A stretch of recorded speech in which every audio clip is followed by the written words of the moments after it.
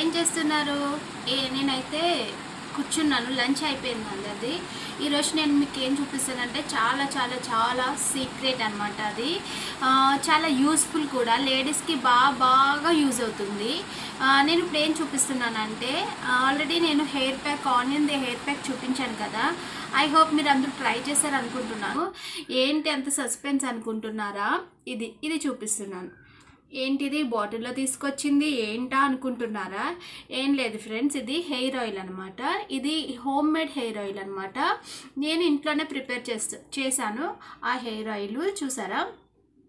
ఇది ఎలా చేయాలో నేను మీతో షేర్ చేసుకుంటాను. నేను అది హెయిర్ బాగా లాస్ అయ్యిందప్పుడు అని చెప్పి అప్పుడు మమ్మీ చెప్పారనమాట ఈ హెయిర్ ఆయిల్ అనేది. తను చేసి ఇచ్చారు నాకు. కానీ same as it is process నేను చేశాను. కానీ అమ్మ చేసినప్పుడు గ్రీన్ కలర్లో ఉండేది. ఎందుకంటే అన్నీ ఊర్లో ఉంటాం కదా. మమ్మీ దగ్గరికి వెళ్ళినప్పుడు తను అన్నీ న్యాచురల్గా అప్పటికప్పుడు చెట్ల నుంచి తుంచి చేశారు. సో అందుకని అది నాకు అప్పుడు కొంచెం హెడ్ బాత్ చేసే ముందు అప్లై చేసుకుని హెడ్ బాత్ చేస్తే హెయిర్ చాలా సిల్కీగా చాలా బాగుంటుంది. ట్రై చేయండి. ఇది న్యాచురల్ ప్రోడక్ట్ అనమాట. నేను ఇందులో ఇది హెయిర్కి అయితే ఆయిల్ అప్లై చేయండి. Weekly once or twice onion pack వేయండి, సరిపోతుంది. ఒకవేళ మాకు ఇవన్నీ దొరకవు ఇవన్నీ అన్నప్పుడు ఆనియన్ ప్యాక్ అయితే కంపల్సరీ వేయండి.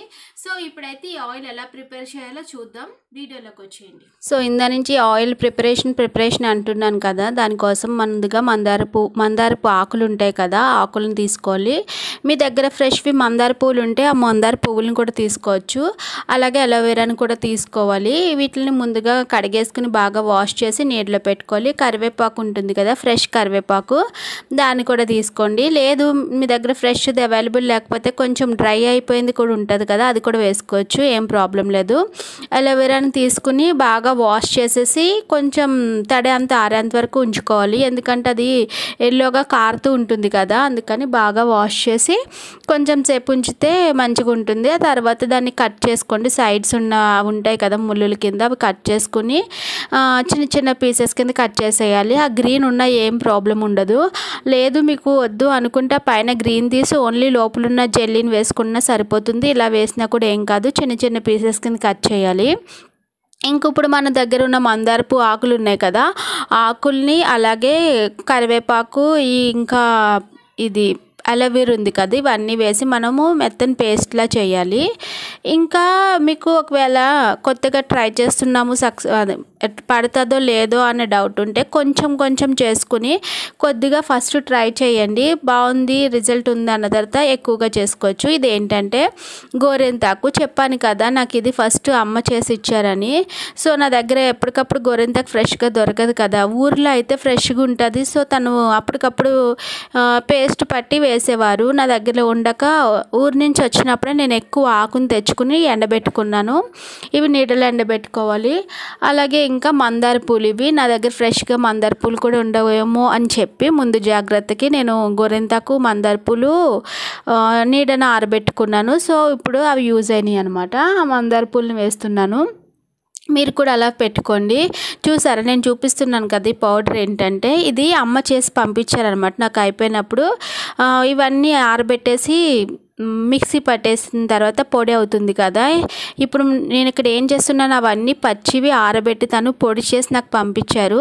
ఆ పొడి డైరెక్ట్ ఆయిల్లో కాచుకుని వేసుకుంటే సరిపోతుంది. సో అది కొంచెం ఉంది, నాకు సరిపోదని చెప్పి నేను మళ్ళీ మీకు కూడా చూపించినట్లు ఉంటుందని చేస్తున్నాను ఈ ప్రాసెస్ అంతా. ఇంకా మెంతులు కూడా వేసుకుని మిక్సీ పట్టుకోవాలి. లేదు మెంతులు వేయొద్దు నలగదు అనుకుంటే డైరెక్ట్ ఆయిల్లో కూడా వేసి వేడి చేస్తే సరిపోతుంది. ఇలా మిక్సీ పట్టుకున్నాం కదా, దీంట్లో మనం ఇప్పుడు ఏం చేయాలంటే ఆయిల్ హీట్ చేయాలి. దానికోసం ఒక ప్యాన్ పెట్టుకున్నాను. ఇది ఇంట్లో పట్టించిన ఆయిలే, ఫ్రెష్ ఆయిల్. అంటే అమ్మ ఇంట్లో కొబ్బరికాయలతో పట్టిస్తుంటారు. సో ఆయిల్ ఎంత కావాలో ఆ క్వాంటిటీ అంత ఆయిల్ వేసుకోండి. వేసుకుని అది సిమ్లోనే వేయించాలి. పెద్ద ఫ్లేమ్ ఎప్పుడు పెట్టొద్దు, మాడిపోతుంది మొత్తం. ఇప్పుడు మనం పేస్ట్ చేసుకున్నాం కదా, పేస్ట్ మొత్తం ఆయిల్లో వేసేసి బాగా మరిగించాలి, లేదంటే పచ్చి వాసన వస్తుంది, ఆయిల్ అనేది స్మెల్ వచ్చేస్తుంది, నిలువ ఉండదు మనకి. అందుకని ఎక్కువసేపు మరిగించాలి, సిమ్లోనే మరిగించాలి. ఇంకా మరుగుతున్నంతసేపు కలుపుతూనే ఉండాలి. ఇంకా ఇది ఎక్కువైపోయింది పేస్ట్ అనేది, నేను కొంచెం ఆయిల్లోనే వేసాను.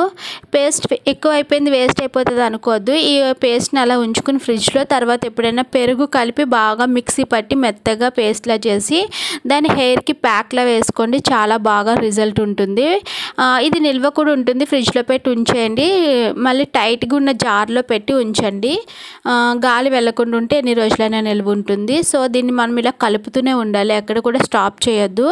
ఇట్లా పొంగు వస్తుంది కదా, అలా నురుగులాగా వస్తూనే ఉంటుంది, కలుపుతూ ఉండాలి. కలుపుతూ ఉంటే అడుగుకి మొత్తం చేరుకుని మనకు ఆయిల్ అనేది పైకి వచ్చేస్తుంది. నురుగు మొత్తం తగ్గితే మనకు ఆయిల్ పర్ఫెక్ట్గా కుక్ అయిపోయినట్లే. కలపకుండా వదిలేస్తే ఏమవుతుందంటే అడుగుకి వెళ్ళిపోయి పేస్ట్ అంతా మాడిపోయి ఆయిల్ మొత్తం మాడు వాసన వస్తుంది, హెయిర్కి పెట్టుకుంటాం కదా మంచిగా అనిపించదు. అందుకని ఇలా కలుపుతూ ఉండాలి. కొంచెము మనకి పైన ఆయిల్ పొంగు బుడసలు అనేవి తగ్గుతూ ఉంటే మనకి అయిపోయినట్లే తెలుస్తుంది. ఇక్కడ నేను అన్ని డ్రై వేసాను కదా, కానీ అమ్మ చేసిన ఆయిల్ ఎట్లుంటుందంటే గ్రీనిష్ కలర్లో, చాలా డార్క్ గ్రీన్ కలర్లో బాగుంటుంది. కానీ నాకు ఇది రెడ్ కలర్లోకి వచ్చింది, ఎందుకంటే నేను మందార పూలు ఎండిపోయిన వేసాను, గోరింతాకు ఎండిపోయిన వేసాను కదా, అందుకని. మీకు కనుక ఫ్రెష్గా దొరికితే పచ్చివే వేయండి, బాగుంటుంది, చాలా బాగా వస్తుంది ఆయిల్. సో అయిపోయింది ఆయిల్, ఇంక మరిగింది. ఇంకా స్టవ్ ఆఫ్ చేసేసి వెంటనే స్టవ్ పక్కన దించేసి ప్యాన్ అనేది సైడ్కి పెట్టేయండి, స్టవ్ మీదనే ఉంచొద్దు, పక్కకు ఉంచేయండి. చల్లారిన తర్వాత మనము ఫిల్టర్ చేసేసుకోవాలి. కొంచెం ఒక 1 hour 2 hours అలా సైడ్కి ఉంచేయాలి. వెంటనే వేడి చల్లారిన వెంటనే వేయొద్దు, కొంచెం సేపు ఉంటే దాంట్లో ఉన్న జ్యూస్ మొత్తము ఆయిల్లోకి దిగి చాలా బాగుంటుంది. ఇప్పుడు ఒక క్లాత్ తీసుకుని, పల్చని క్లాత్ తీసుకుని ఆయిల్ మనం వడకట్టుకుని ఒక గిన్నెలోకి పిండుకుంటే సరిపోతుంది. చాలా బాగుంటుంది ఆయిల్, చాలా బాగా యూజ్ అవుతుంది. ఈ ఆయిల్ పెట్టడం వల్ల ఏమవుతుందంటే చాలా బెనిఫిట్స్ కూడా ఉంటాయి. చూసారా ఆయిల్ పిండుతున్నాను ఎంత మంచిగా వస్తుందో కదా. సో అలా పిండేసుకుని మనం ఏదైనా ఒక బాటిల్లో వేసుకుని స్టోర్ చేసుకుంటే చాలా బాగుంటుంది. ఇది ఎలా అప్లై చేయాలంటే 2 daysకి ఒకసారి పెట్టుకోవడము, లేదంటే హెడ్ బాత్ చేసే నైట్, రేపు హెడ్ బాత్ చేస్తామంటే బిఫోర్ డే నైట్ మొత్తం పెట్టుకుని బాగా మసాజ్ చేసుకోవాలి. ఇది చాలా చాలా బాగా యూజ్ అవుతుంది. ఈ ఆయిల్ వల్ల ఏమవుతుందంటే హెడేక్ అనేది ఉండదు, ఇంకా హెయిర్ బ్లాక్గా ఉంటుంది, వైట్ హెయిర్ అనేది ఎక్కువగా తొందరగా రాదు. ఇంకా మనం ఈ ఆయిల్ పెడుతున్నప్పుడే మనకి ఏమనిపిస్తుందంటే కూల్గా అనిపిస్తుంది అనమాట, చాలా చల్లబడిపోయినట్టు నాకైతే అలా అనిపిస్తుంది. మరి మీరు కూడా ట్రై చేసి చూడండి, మీకు అనిపించిందో లేదో నాకు కామెంట్లో చెప్పండి. పెడుతున్నప్పుడే మనకి చాలా రిలీఫ్గా, వేడంతా పోయి చల్లబడిపోయినట్లు అట్లా అనిపిస్తుంది, హెయిర్ కూడా ఊడడం తగ్గుతుంది, మళ్ళీ హెయిర్ గ్రోత్ అయితే ఉంటుంది, చాలా బాగుంటుంది కూడా. ఇది ట్రై చేయండి మీరు కూడా. చూసారా వడకట్టేసాను కదా, నాకు రెడ్ కలర్లోకి వచ్చింది, చెప్పాను కదా పువ్వుల గురించి నాకు అలా వచ్చింది. ఇంక ఇది వేస్టే, పాడేయడమే మనం. ఇంక దీన్ని ఒక బాటిల్లోకి స్టోర్ చేసుకుంటే మనకి చాలా రోజులు నిలువ ఉంటుంది. ఎప్పుడైనా ఆయిల్ స్మెల్ రాకుండా మంచిగా ఉండాలంటే ఎప్పుడు పెట్టుకుంటామో అప్పుడు కొంచెం చిన్న దాంట్లోకి తీసుకుని పెట్టాలి. హ్యాండ్ని మాత్రం ఆయిల్లో ముంచి పెట్టొద్దు, అంటే బాటిల్లో పెట్టొద్దు, వాసన వస్తుంది. చిన్న గిన్నెలోకి లేదంటే చేతిలోకి, అరచేతిలోకి తీసుకుని అప్లై చేసుకోవాలి. దీన్ని ఎలా అప్లై చేసుకోవాలంటే నేను ముందుగా చిన్న గిన్నెలోకి తీసుకున్నాను.